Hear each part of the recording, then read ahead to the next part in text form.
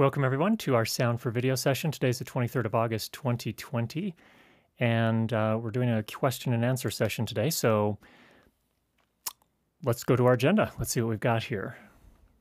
All right, so first up, for those that are into live streaming, we do have a new Sound for Live Streaming course with the ATEM Mini, and that's available over at school.learnlightandsound.com if you are interested. And we're probably going to get started on another course, and I'm still trying to kind of sort out which one that's going to be. The main contenders are a lighting course, kind of a basics in lighting, fundamentals in lighting, but there are also some audio courses that we have that are kind of in the contention for the next slot there. So in any case, let's talk about a few things. Before we jump into the question and answer, I wanted to cover a couple of terms that you see in the audio world once you start digging in a little bit more. And the first one is called A-weighting. And the reason I want to kind of bring this up is it's something you see, for example, if you look at the specifications on microphones. You'll see it in other places as well, as far as audio is concerned. So I wanted to just kind of take a look at it. And the best way to describe A-weighting from my point of view is that, and anyone in the chat here, correct me if you if you think I'm wrong, but the main idea is that human hearing is more sensitive at certain frequencies than others. And so what an A-weighted curve does is it essentially, when you're trying to convey something about the specifications of a microphone, for example, you really want to focus on the frequencies that humans can hear the most. And so that's what an A-weighted, when you apply an A-weight to something, what it's doing is kind of putting the priority on the frequencies that we can hear. So for example, you'll see this specification, the EIN, so kind of basically the input noise, the estimated input noise on different gear. And the idea is that they apply an A-weight to that to kind of focus on the frequencies that humans can hear most. Now, what's interesting, if we switch over, there's another thing here that's kind of related to this. And in fact, if we switch over to the other tab here, we've also got some information on equal loudness contours. And I think traditionally it was actually generally referred to as Fletcher-Munson curves. And the idea here, if we kind of zoom in on this little graph, what we're seeing here is that the x-axis, the one on the bottom there, is the frequency range. So on the left, you have your bass sounds, and on the right, you have your treble or your high-pitched sounds.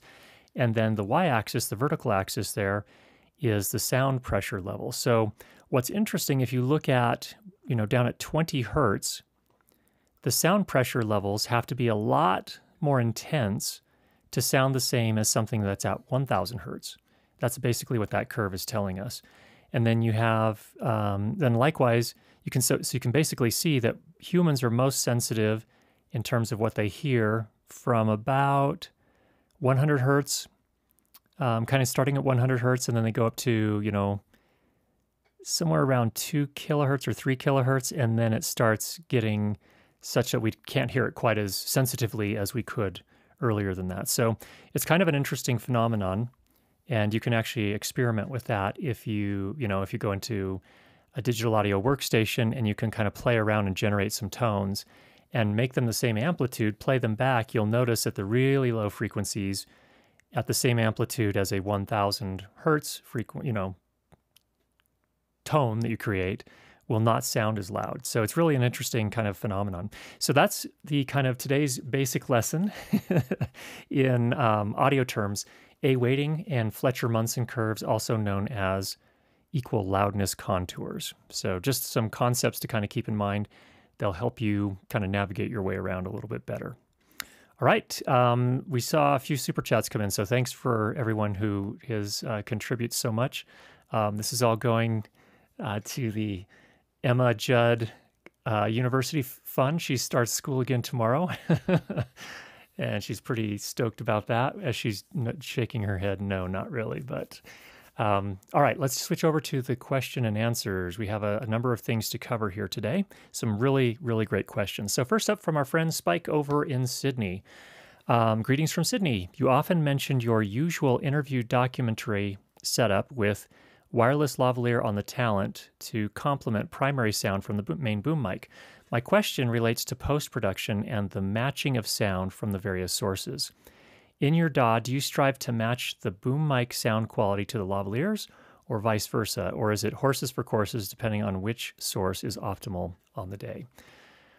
All right, so we'll kind of pause there. And Spike, that's a great question. I think for me, a lot of time when I'm doing a talking head piece, corporate piece, I'll usually just choose one of them in most cases. Now, of course, if I have a situation where the lavalier sounds best, but then they bump it at some point in the performance or the interview or whatever we're doing, then I will have to cut back and forth. And so usually my goal is to make them sound the same.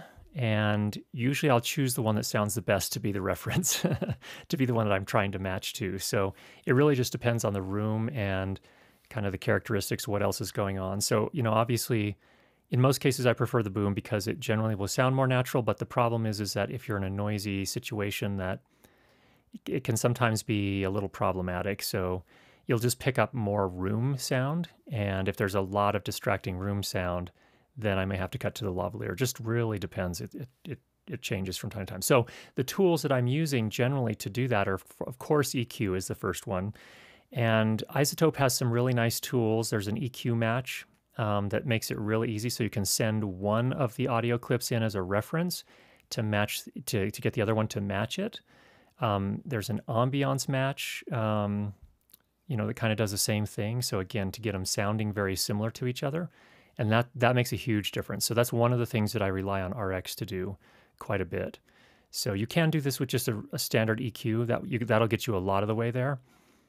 So definitely EQ is available in pretty much every DAW, and even the free DaVinci Resolve and Audacity has one as well. So regardless of which DAW you're using, there's usually an option there. And if you want to kind of get more into it and really match it up, that's where I find that RX is a really helpful one. There may be others as well, and by all means, those in the chat here, if you have input on those, definitely let us know.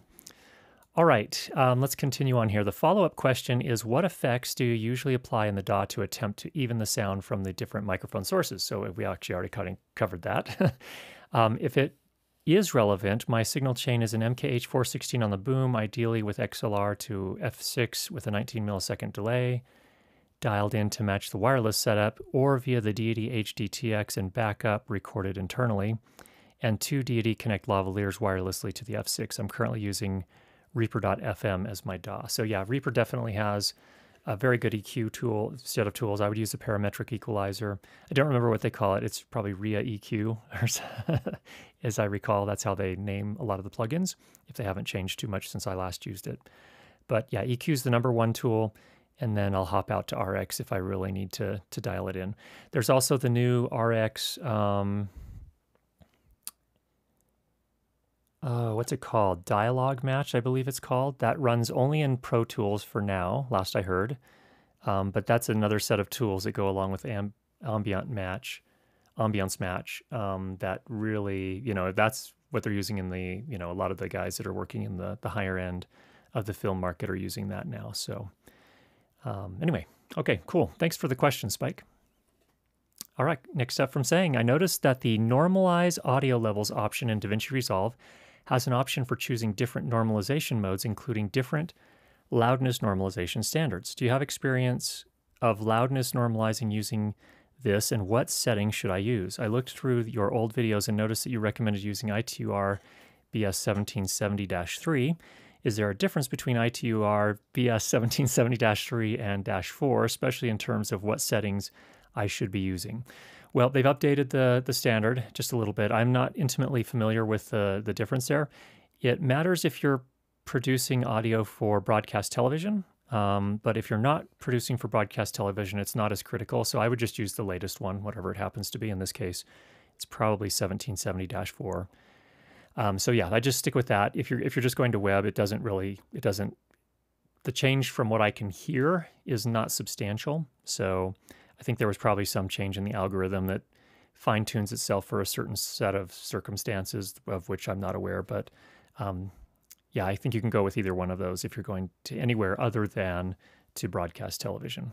Now, of course, if you're going to broadcast television, then you have to be concerned with what the broadcaster requires, as well as what the locality requires, if it's a country or the European Union or, whatever it is. The ITU RBS 1770 standards are what we use here in the United States. And then EBU R128 is what they use typically in the European Union. So, all right. And then next question you ask here. Also, there's an option for relative versus independent set levels if you have multiple audio clips selected. Which one should I be using? Generally, I would probably choose relative. What relative does is it takes all of the clips that you have selected and it just treats them like they're one single audio clip altogether. So they're doing the work of, they're measuring the entire set of all the audio clips you have selected, and they're using that to help sort out how to loudness normalize. Now, loudness normalization, remember, typically is going to be applied, you can apply it to a clip, but typically it's going to be applied at the program level, meaning the entire piece. So that's definitely one worth looking at there. Okay, so yeah, generally I'd go with relative. So saying thanks for the questions there. And thanks for the input in the chat. It's the EQ Match that also works in the standalone app. So thanks, Sang, for that. All right, moving on here from Shadox. When doing dialogue audio post-processing in Adobe Audition, for example, what are the right steps to follow to apply the effects? Do you normalize first? Let me clarify here. Yes, you can apply normalization to any of your clips. And in fact, if you're doing a mix, for example, I sometimes will normalize all my clips to something like -26 LUFS or LKFS. And the reason I do that is just kind of get them in the same, kind of the same range.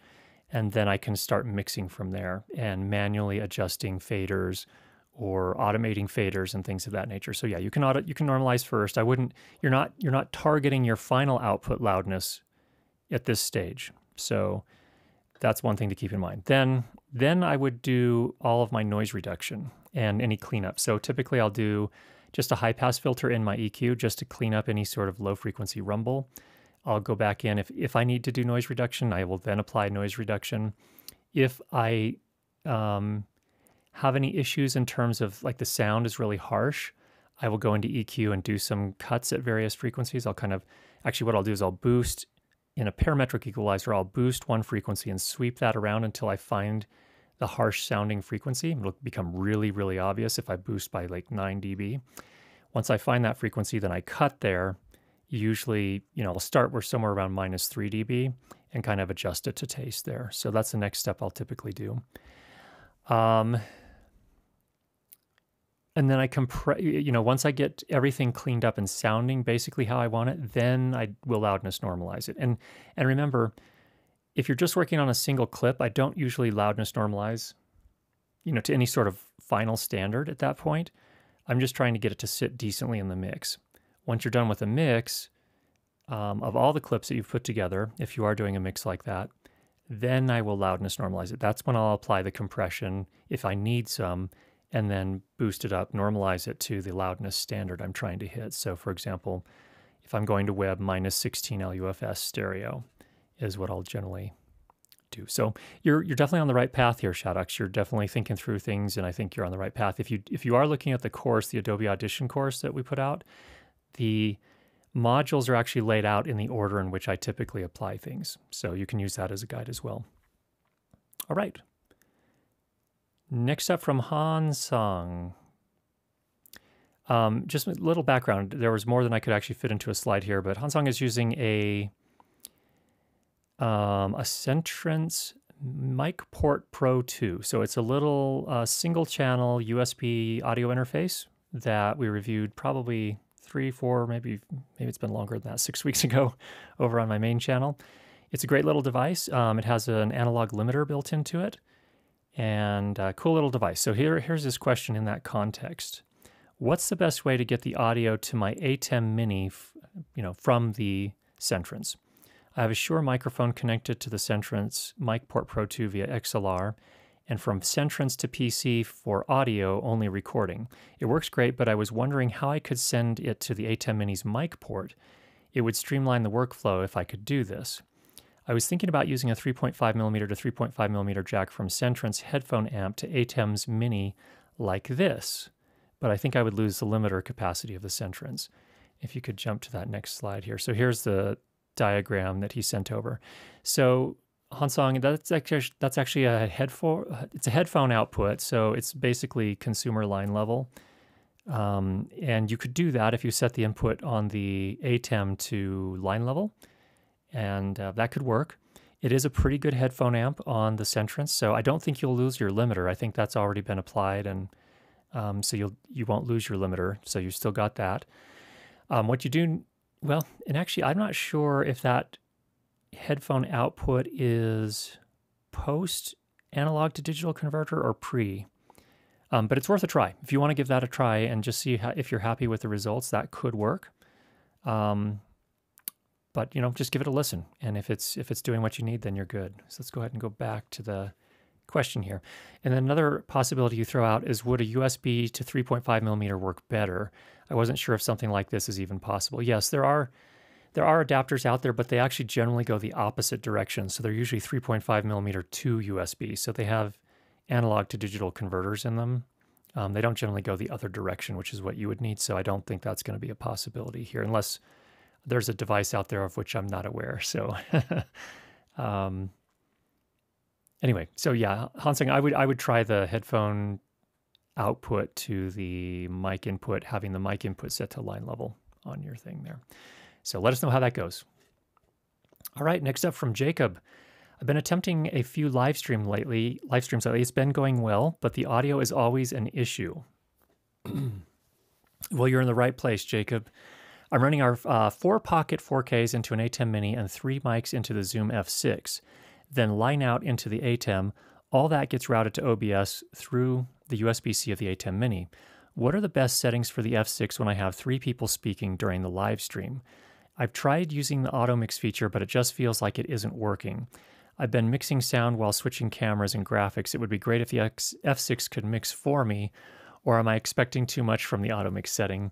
Thanks for your help over the years. That's a fine question, Jacob. And I think really the thing to keep in mind is auto mix is perhaps the wrong word.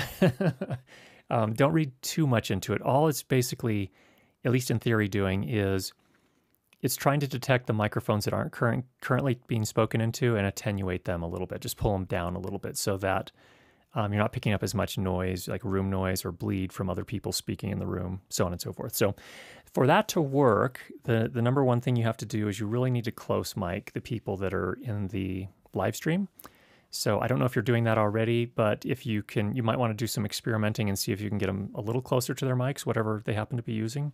That can actually make a difference. Now, one of the things that's interesting about the auto mix feature on the Zoom recorders that I've found is that it's not quite as aggressive as I would like it to be. And so I think they're basically kind of erring on the side of being conservative and not messing things up versus doing a really effective auto mix. So, so that's one, I guess that's my main suggestion is if you can, if they're not already being mic'd as close as you can reasonably get them and still sound good, try and get them a little bit closer to their microphones because that seems to make a big, big difference. So hopefully that helps a little bit. Let us know in the chat if we missed anything there. Okay. Next up from David, also on the topic of the Zoom F6, I made sure I was, this is a different one actually. Recently while filming with the F6, I made sure I was recording, hit stop, and twice in the last month I had 2 crashes. The audio didn't record. It was like the machine just didn't properly save the file. I was checking to see if there was something I can do to make sure this doesn't happen again. Sometimes it's a pain to redo the whole thing. It's absolutely a pain, David, to do the whole thing over again. So definitely understand where you're coming from there. The first thought that comes to my mind, I have not experienced this myself on the F6, but the first thought that comes to my mind is what you might like to do is check your SD cards, and maybe you already have, but if you haven't, I would go and if you go into the SD card menu, there are 2 options for testing the SD card. There's like a quick test and I don't know, I can't remember if they call it the other one a long test or an in-depth test or whatever it is, but I would do the in-depth test. It sounds like it could be an issue with compatibility between the F6 and your SD card would be my first, that's the first thing I would check. That's worth checking. If you haven't contacted Zoom already, I would highly recommend that as well. They'll probably say the same thing in terms of checking your card. What I have found is interesting in a lot of audio recorders is, audio is quite a bit different from video in terms of the demands it places on the card. So a lot of times I've heard of people buying these like cutting edge cards and putting them in their audio recorders, and then the audio recorders not working with them very well. So be careful about, about testing your cards. You don't have to get the most amazing, fastest cards out there like you would for your camera. So just something to keep in mind. So for example, in all of my audio recorders, I'm using SanDisk, some of the older SanDisk. I mean, they're only like the 16 gigabyte and the 32 gigabytes are like $14 or $15, and I think the 32 gigs are maybe $24. I mean, they're fairly inexpensive cards, and they're just very good and reliable. They're not the fastest cards in the world, but they work really, really well. So there's some thoughts there. Hopefully that helps. Oh, also, yeah, good point. Vincent brought up a point here.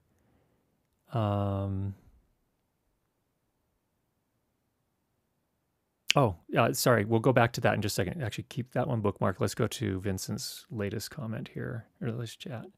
Yeah, most manufacturers will compile a list of compatible memory cards, so that's definitely worth checking as well, just to make sure your card's on that list, and then also do the test. All right, let's go back to the last one here. Yes, this is a great point.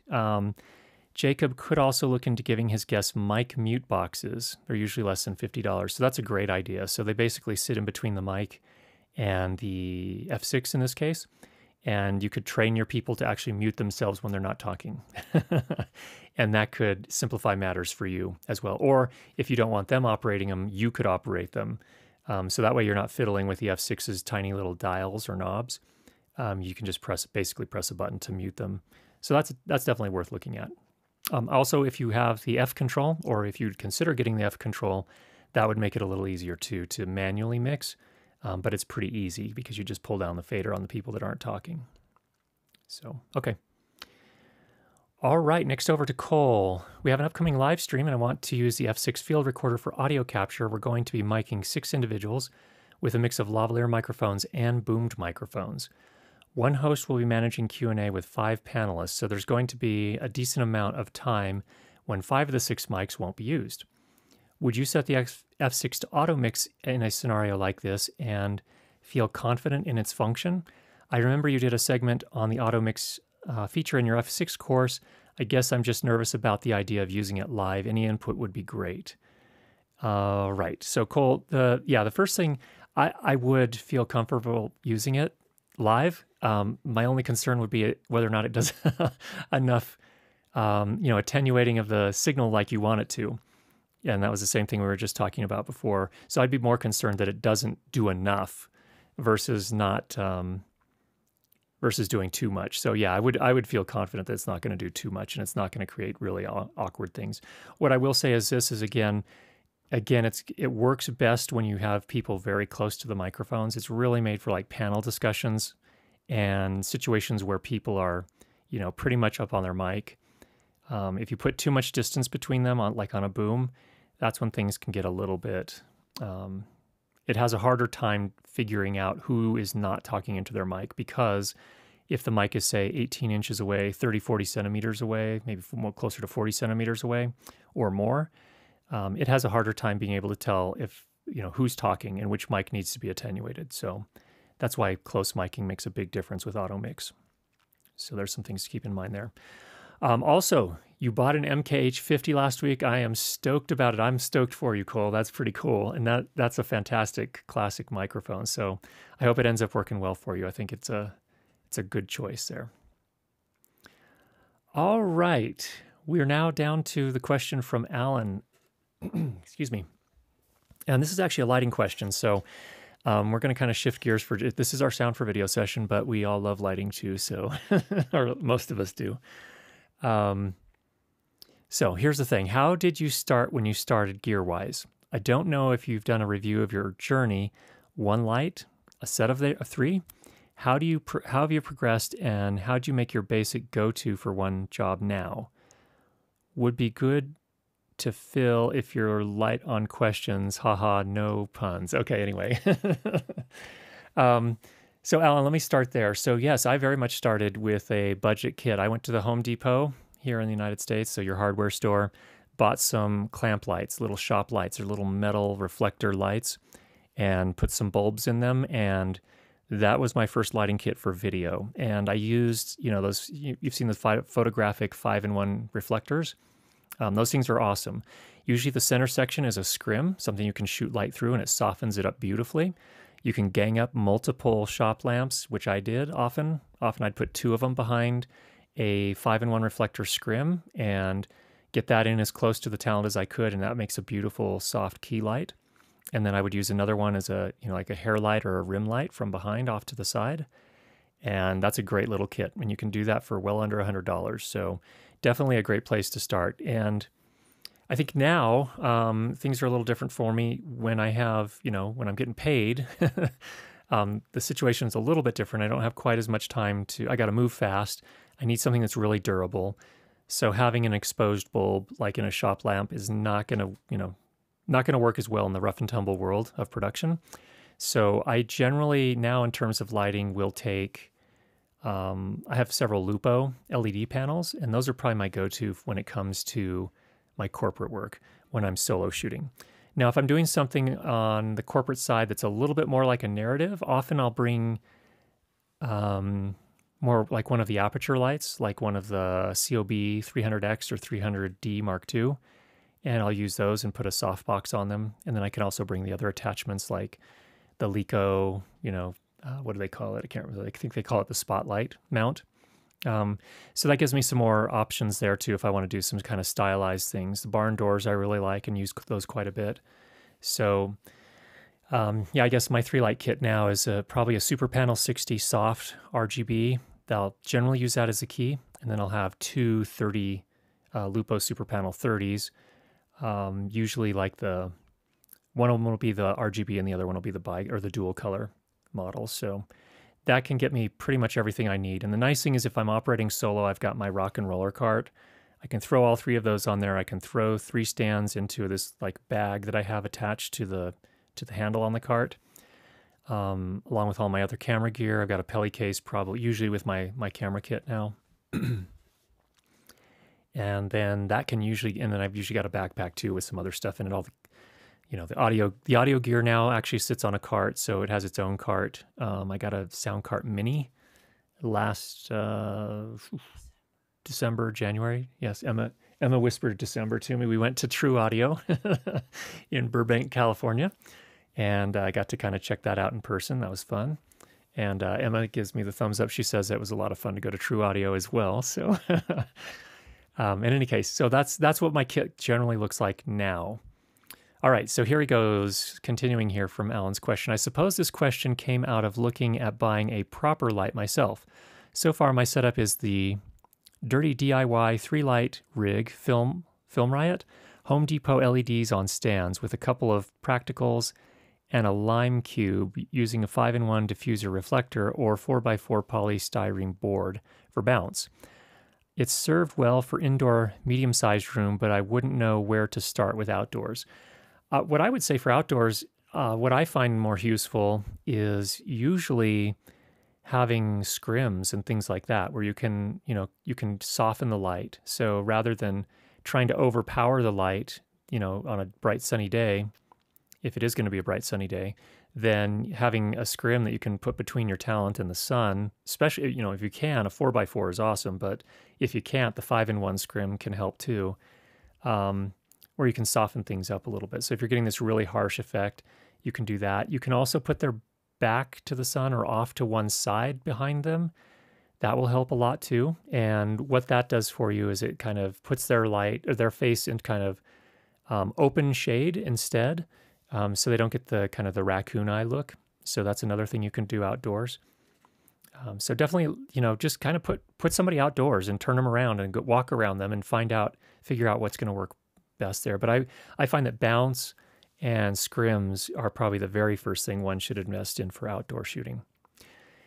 Continuing on, Lupo 8x8 looks fitting. So he's talking about the Lupo makes a smaller panel. I think they call it the action panel. That is a good little one. That's not going to be, that one's going to be harder to use as a key, in my opinion. You could, but I'm not sure you're going to be able to overpower the sun generally with that. So I like the range of brilliance and color. Would it make good key light outdoors as well as in interview situations? Indoors, I think yes. Outdoors, probably not as much. It's not quite that powerful. I mean, it's powerful, but it's going to be, I don't know if you're going to overpower. If you're trying to overpower the sun, it's kind of a different story. Then you need to move to some of the bigger lights there to get that working. I'd love to stretch to the Lupo 30 or 60 and have one of each. And then there's the inbuilt battery option with the Stella 8000. I think I'm secretly worried someone is going to call and ask me to do a job for money. Well, when somebody does call and ask you to do a job for money, then build into the budget the light that you want to use and add that to the kit. So that's how that works. Now, if they're going to do something on a really tight budget, then you provide the services on a really tight budget.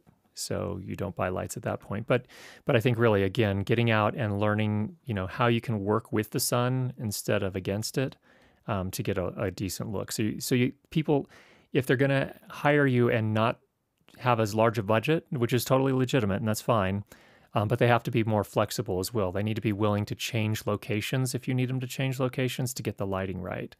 So you're going to have to be a little bit more of an advisor in that case there, potentially. Okay, question 2 is, you're on a desert island and you need a rig. You can have 3 lights and power recharge is not a problem, but must be good for outdoor and in-hut scenes, both day and night.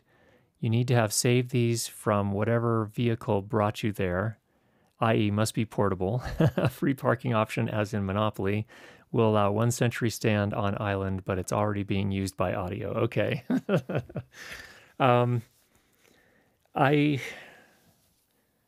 I guess in that case, I'd probably look for, as a key, probably one of the Aperture, the 300D Mark II, probably. I prefer the 300X, but its output isn't quite as much. It's more like a 120 with bicolor, so not as much output there.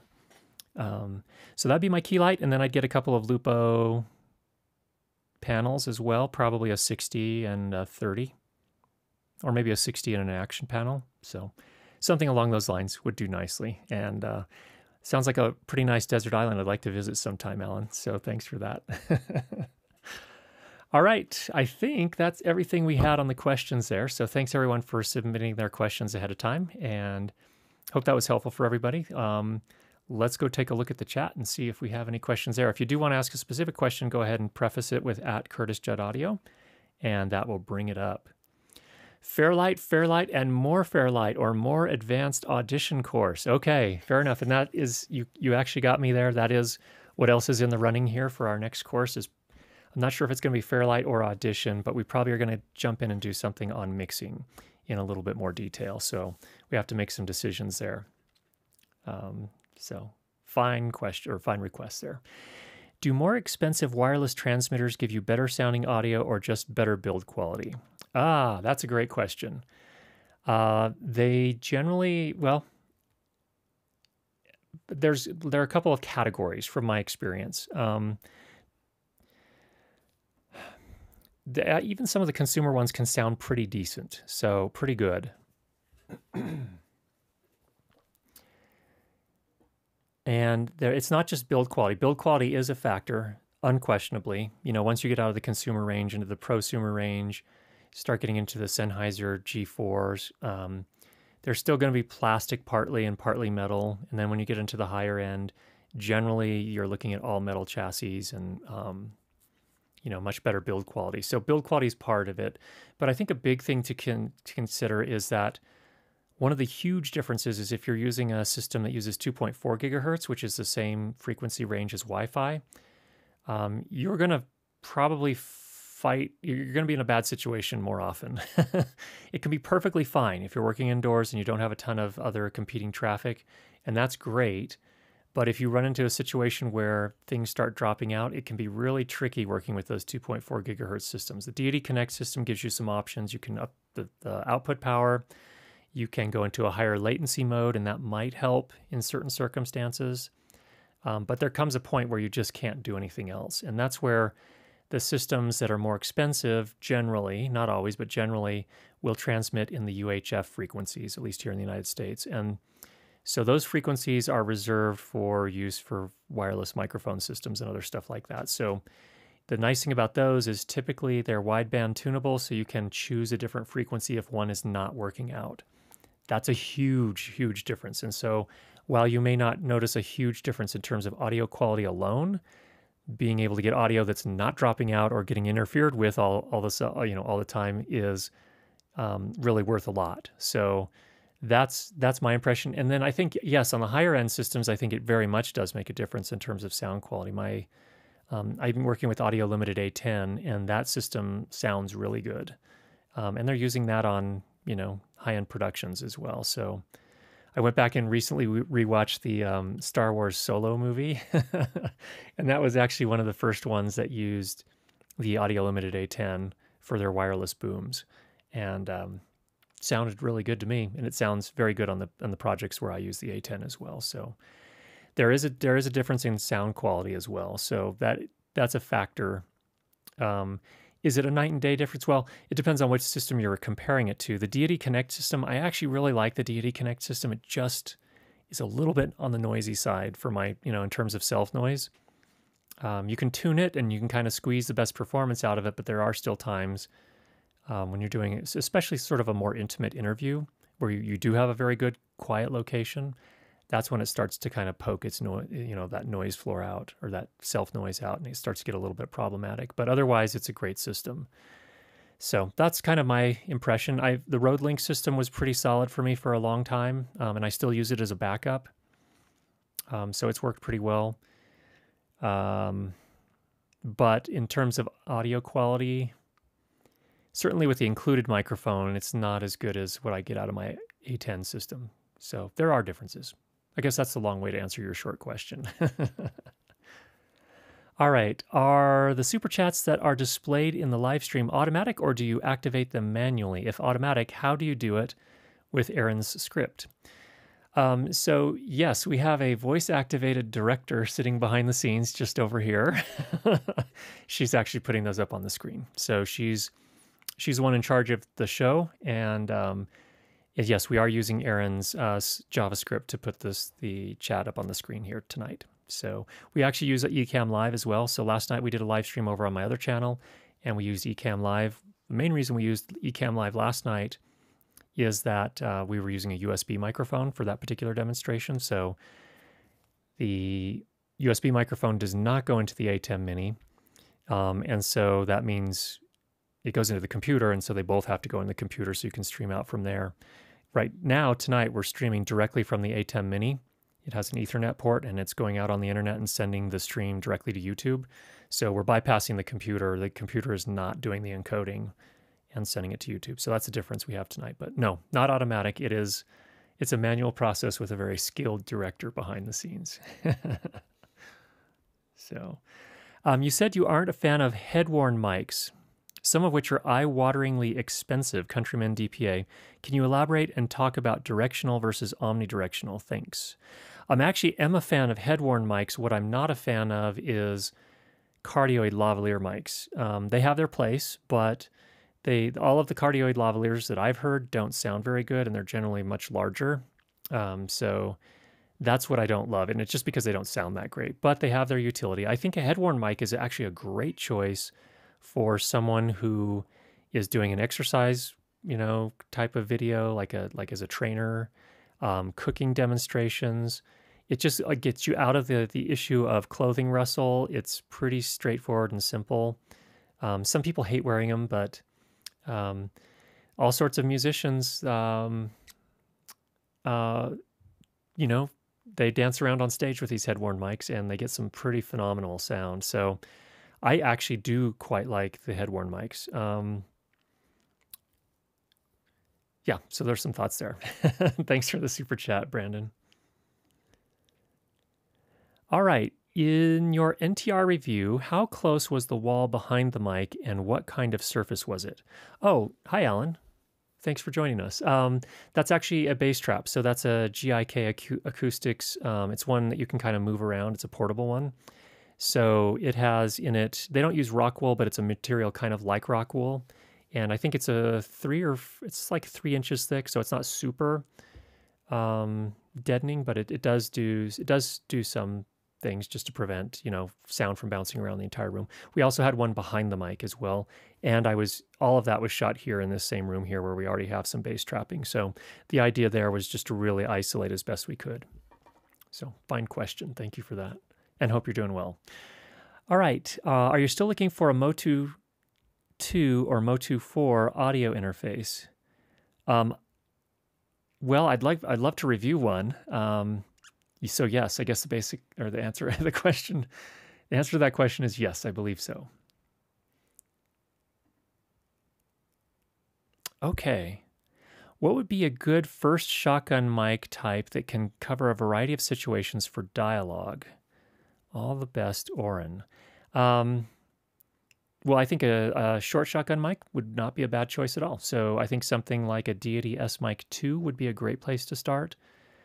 I don't know what your budget is, so that's one in kind of the mid-range. On the lower end, if you really need to keep if you've got working with a pretty tight budget, a lot of people I know have started with an Audio-Technica AT875R, and they get good results.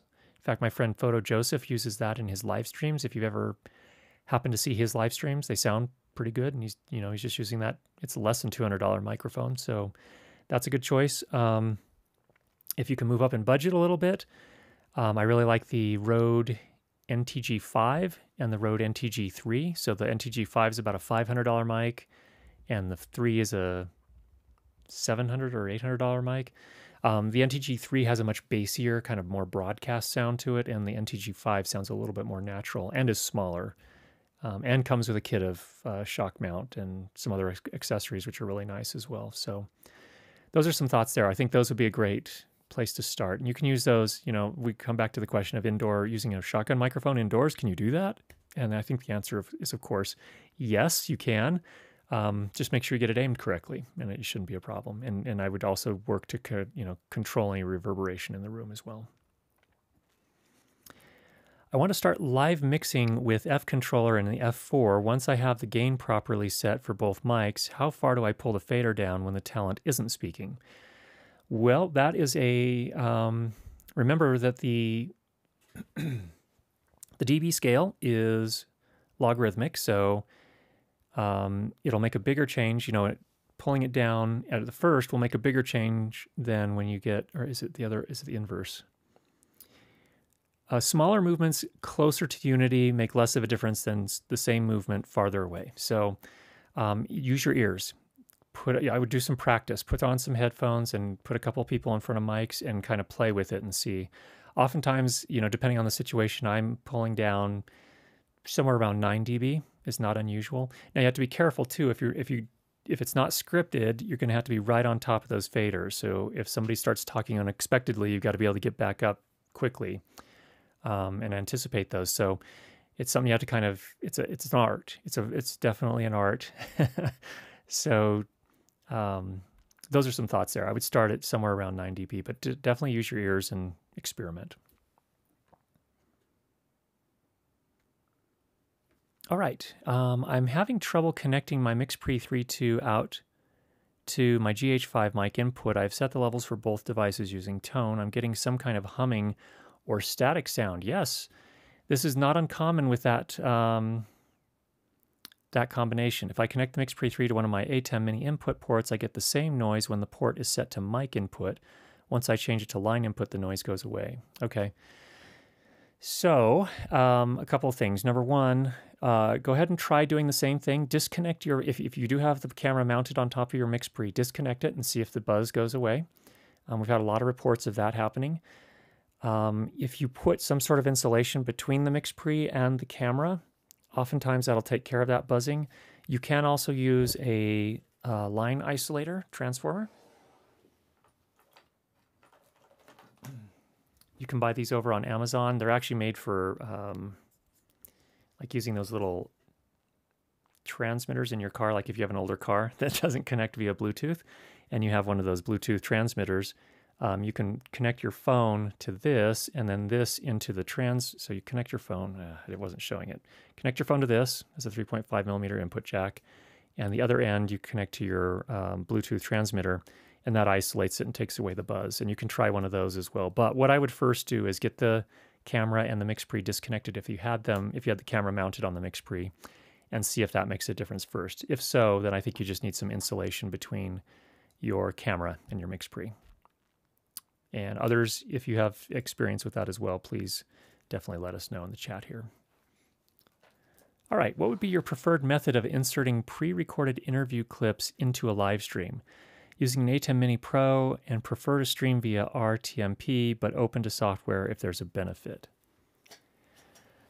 Well, the ideal way to do it is to use a HyperDeck, but those aren't cheap. I think the HyperDeck Mini is, if you're not familiar with those, it's another product made by Blackmagic Design. It's used often in broadcast, and what it does is it's basically a recorder and a playback device, and you can just put the pre-recorded material on an SD card in the HyperDeck Mini and actually play that back to the ATEM directly. So they both have to be connected to Ethernet, and you can do that. So that would be the preferred method. Now, what we do here, for example, I don't have a HyperDeck yet.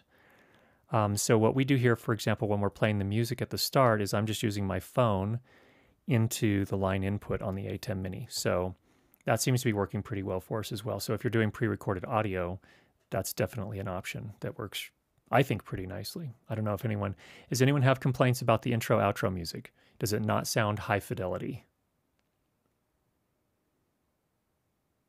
Okay. All right, cool. May you review the Sony wireless that connect to hot shoes of their mirrorless cameras, this SMA P3D interface, shoe adapter with the URX P03D wireless receiver. Lots are buying the new Sony A7S III. I would love to do that, but I don't own any Sony cameras, and I will see what I can do, but I can't promise I can do that, so I'll try. Thank you for the request. Follow up on the head-worn mic, and thanks for the clarification. I've read that some folks prefer omnidirectional to directional head-worn. Can you comment? Yes, in fact, Ken commented on this, and actually if you can go back and find Ken's comment, one of the things that's tricky about cardioid lavs is that if anyone turns off axis, it's like a massive EQ shift. So the sound changes dramatically. So that's one of the big problems with that's more body-worn lavs. If you put it on the head, like you'll see a lot of times in theater, and Ken, you can speak to this much better than I can, but in theater, a lot of times they'll hide it in their hair. And in fact, in Hamilton, if you looked at the Disney Plus version, the filmed version of Hamilton, even on some of the promo shots that they show on the landing page on Disney Plus, some of the performers one of them had two lavs sticking like well out of their hair. It was well in front of their hairline, which kind of surprised me. Usually they try to keep it within the hairline, but theater is craziness. I mean, I have the utmost respect for people that run live sound for something like a production like Hamilton. It's just totally amazing to me that the quality of sound they got for the version that I saw on Disney Plus was just phenomenal. I'm just so impressed. But anyway, so here's what Ken said. We don't like to use cardioid head-worn lavs in theater because any slight movement of the face causes a large EQ shift. So yeah, so there's some input there as well. Okay. Is the camera supplying picture-in-picture mic or phantom power when set to mic level? Line level is the better option. Is the camera supplying plug-in power, not picture-in-picture. Plug-in power or phantom power when set to mic level. It is providing plug-in power. So yeah, I would say that line level is the better option. I wouldn't trust, if you don't have to have a more consumer-oriented device like an ATEM Mini do the amplification for your audio, then don't. And from an F6 or a Sound Devices MixPre, you don't. They can output line level, so just switch your input on the ATEM to line level and just bypass that issue altogether. So yeah, hopefully that's helpful there. Okay, Did you have any experience with replacing lav cables with Mogami or other recommended brands? Oh, I didn't know. I don't know. You know who we should ask? Alan at SoundSpeeds. I don't have any experience replacing lav cables. I have to send them into the shop when I need them replaced or rewired. So I don't have any advice on that, but maybe our buddy Alan, if you have any input or anyone else that has experience with that, be great. All right.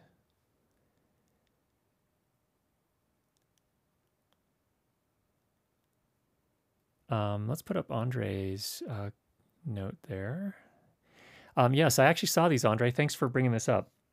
On Adam Savage tested the YouTube channel. He went and talked to the sound guys about, and I say guys, men and women, that were running Hamilton in San Francisco. And so they talked all about the mic systems they're using.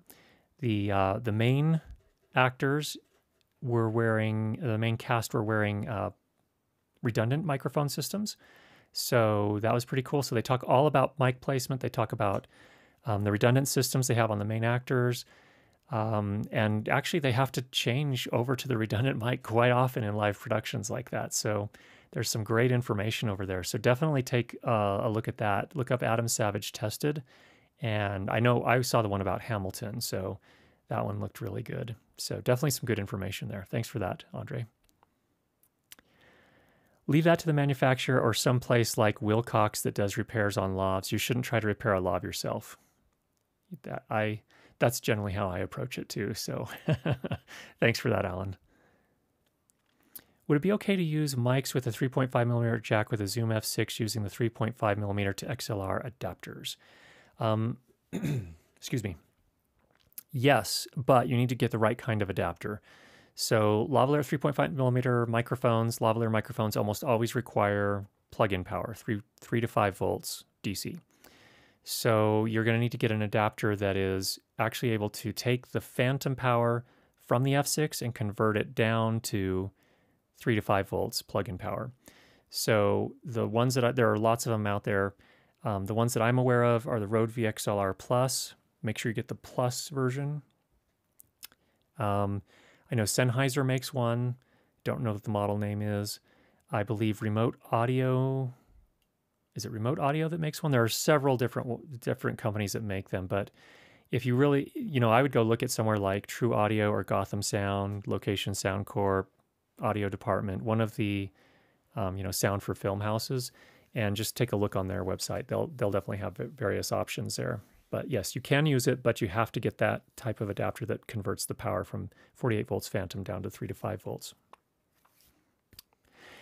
Is there something you can wrap 3.5 millimeter TRS cables to shield them from RF interference? Whew. Well, the good lavalier microphones will already generally have that capability. I don't know, Alan, do you know? I've generally just used the higher quality mics. Here's the thing: if you're on a tight budget and you're not getting paid, then you have to do a retake, or you have to find another location or something like that, and that's fine. But if you are getting paid, then that's when you're kind of probably going to want to step up into, a more professional level mic that actually has RF shielding in their cabling. So those are some of my thoughts there. I don't know if any of you out there have other thoughts on that as well. That would be really helpful here for everyone if you could share that. All right. I just got a MixPre 6.2 and an Orca OR28. Congratulations. With the L-mount battery sled, it is lifted just off the floor and the knobs and bars are just below the rim of the bag. I like it, but is that too close? Knobs and bars are just below the rim of the bag. This is really a question about what's comfortable for you, from my point of view. So I believe at least my Orca bags came with the little risers, and they had two different risers. They have the traditional pads that you can put at the bottom, kind of stack them, or they had the lift system as well. I don't know if the OR28 came with the lifts as well. They have Velcro that lets you adjust the height, but just do what's comfortable for you. Generally, you don't want it sticking out too far. But you want it at a comfortable level where you can operate all of the knobs and get to that, especially the headphone knob on the side. So those are the main things to consider from my point of view, but do what's comfortable for you and keep the mixer protected. So if the bag, for whatever reason, tips over or something, it's not going to destroy your mixer. That's generally how I approach it. All right. Adriana Brannon is the A2 on the San Fran production of Hamilton. She was trained by another lady, A2, Anna Lee Craig, both crafty and sharp technicians. Completely agreed. Adriana is the one I think they talked to in that video that I saw. Excuse me. We've been breathing a little bit of vaporized California here in Utah the last couple of days, so excuse me here. Need to get a drink.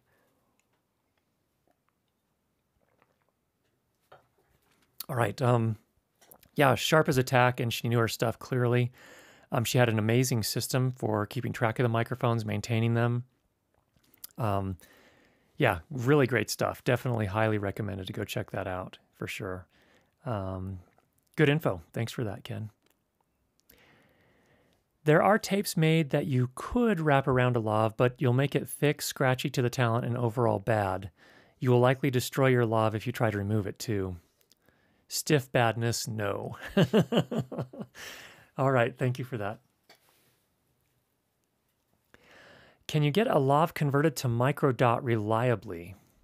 Oh, that's a great question. I have not had anything converted. I've always bought the microdot versions so that I could, adapt them to the different systems. So I don't have experience converting them to microdot. I would think so.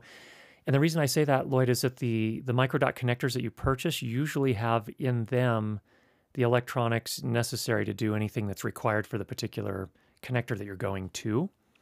I don't know, Alan or anyone else here, if you know specifically, Ken, but I think it's possible that you can do that. So there we go. Good question, Lloyd. Thank you for that. Might the IR emitted by incandescent lights ever present an issue with color or exposure? Second, any recommendation offhand for xenon tube UV flashes? Photographing fluorescence. Thank you, Curtis and director. The director's Emma, so thank you, Emma. Let's see. So we're on a lighting question here. The infrared emitted by incandescent lights ever present an issue with color or exposure? I haven't found them to. I mean, it's very camera dependent. So most cameras, a lot of cameras have an infrared filter in them. Blackmagic had some issues with that early on, where they didn't. And actually, some cameras, I don't know, maybe they're moving. A lot of them are moving away from filters on the more kind of hybrid cameras, at least. But I know Blackmagic had some issues with that. So when they made the Ursa Mini Pro, they added infrared filtering to the ND filters. So I didn't really find it to be a problem with incandescent lighting. So I never experienced that with the particular cameras I've used. So it's going to be really camera dependent, I think. Any recommendation offhand for xenon tube UV flashes? I've been out of the photographic world for quite some time.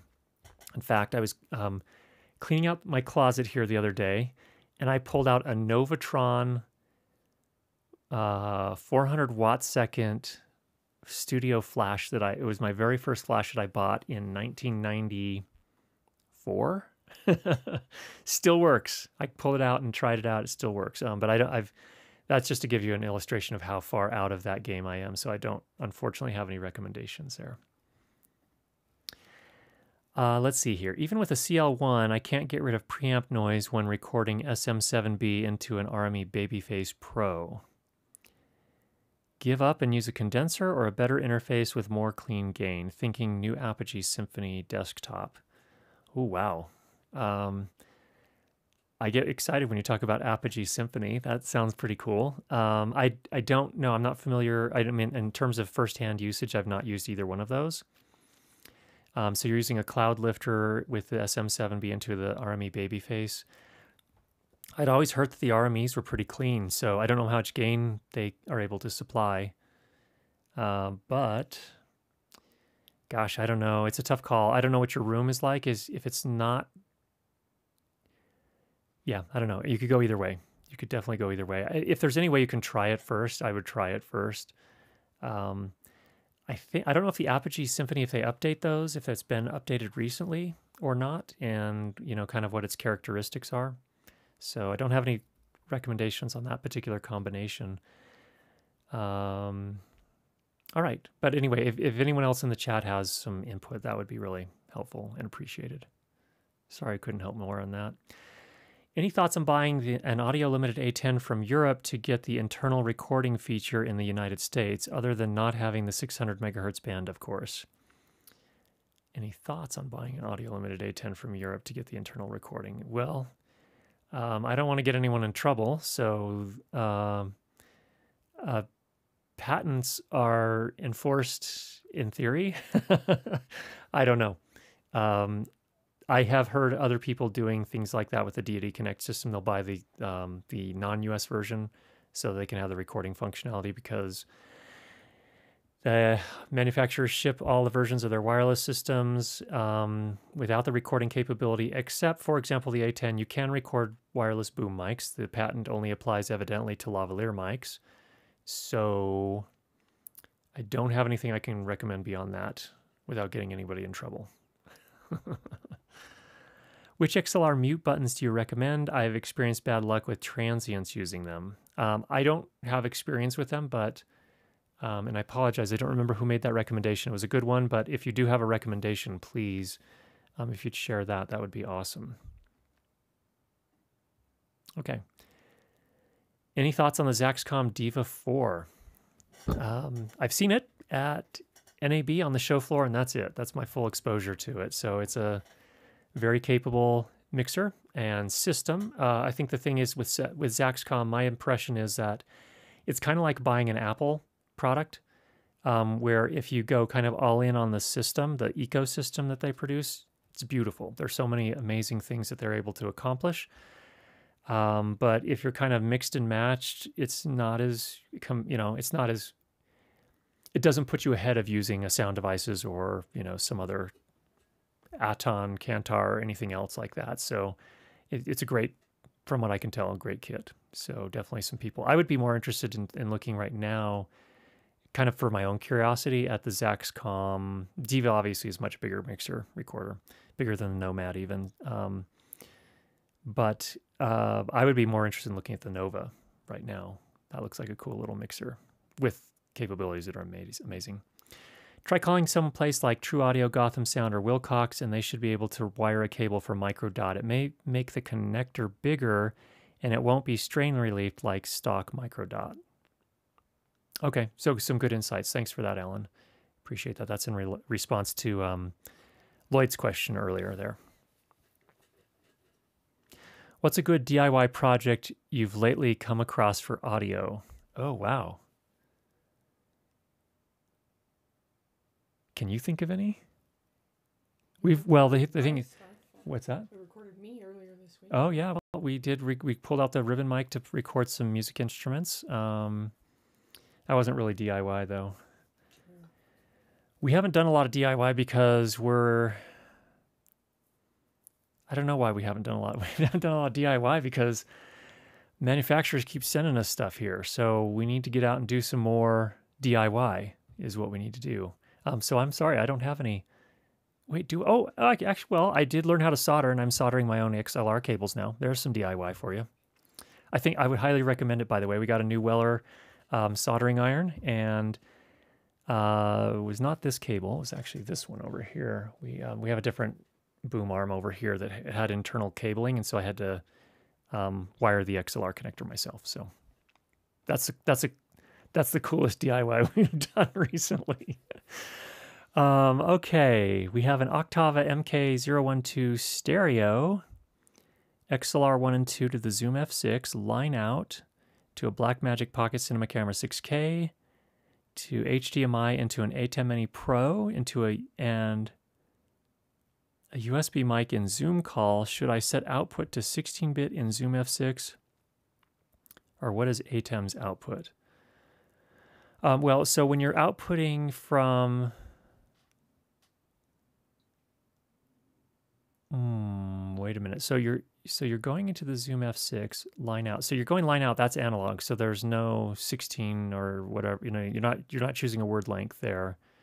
So I'm not sure I totally understand the question, but is it recommended to set 16-bit in the Zoom F6 Blackmagic Pocket Cinema Camera 6K? Wondering what the output from the Blackmagic Pocket Cinema Camera 6K HDMI output. I don't know the answer to that offhand, but if you just do a recording on the Blackmagic Pocket Cinema Camera 6K with your Zoom attached to it, bring it into your digital audio. Well, you can import the video file into a digital audio workstation or into your nonlinear editor video editing app, and it should tell you the bit depth there of the file that was recorded by the Pocket Cinema camera. So you have to keep in mind that when you interconnect stuff like that, you're going back to analog and then back into digital in each case. So typically, the bit, it all gets re-encoded again every single time. So hopefully that makes sense. Any experience with rear projectors versus green screen? LG have a new short throw laser projector, which looks really interesting for rear projection. I don't have firsthand experience, but I did watch recently, for those of you that saw The Mandalorian, they have also on Disney Plus, they have you can see I'm pretty excited. We got Disney Plus recently. But they have a behind the scenes on how they shot The Mandalorian, and unreal. Definitely worth seeing that, to talk about how they did all the rear projection. A lot of that was actually shot in studio, not on location, and just wow. The projectors they're using, and they're using some VR technology, so that as the camera moves, it does all of the parallax on the rear projection. And it looks really good. I mean, if you've seen Mandalorian, I think you can say, yeah, this looks good. What they've done is a really impressive thing. So I haven't looked at the new LG short throw laser projectors, but it does look really interesting for rear projection. Does the Rode PodMic need something like a cloud lifter, or can I just go straight into my F6? So I think with the F6, you shouldn't need a cloud lifter. That's got enough gain that you should be fine without it. So you can go up to 75 dB on that. The PodMic shouldn't need that much. So you should be more in probably the 60, maybe 65 if you've got someone with a really soft voice, and if they're way back from the microphone. So you should be fine. No need for a cloud lifter, in my opinion. All right, friends, we're a few minutes over. So sadly, this session is coming to an end. I want to thank everyone for the questions, and also for those of you that contributed here in the chat. I can't do it without you guys. So thanks so much for being here and for contributing. Get out there and make some great sound, and we'll talk to you again next week. Take care, everybody.